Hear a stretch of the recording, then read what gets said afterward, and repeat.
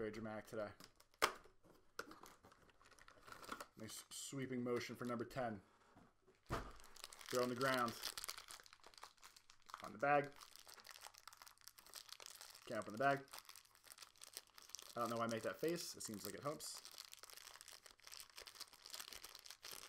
I know who this is.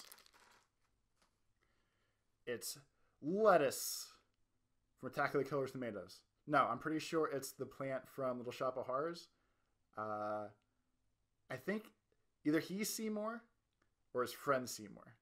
And as you can tell by me guessing, the last time I saw Little Shop of Horrors, I was probably like 10. And I feel like I thought it was a stupid musical because I think it's a musical. And if I'm wrong now, like, I'm just wrong. That's fine. So I don't have many opinions on this. So I'm going to rely on everybody else to tell me what they thought about Little Shop of Horrors.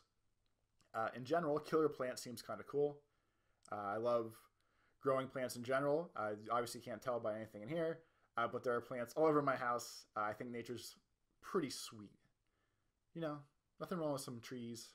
Go outside, relax, watch the leaves fall, Halloween time. The cold air smell when people start like burning the leaves and gets a little like damp and musty and the leaves start to biodegrade a little bit. You know what that smell is. That's the Halloween smell right there. That's the classic. That's how you know what season you're in. But thank you for watching today, and we will be back tomorrow for another day, another dollar, another pop. Lates.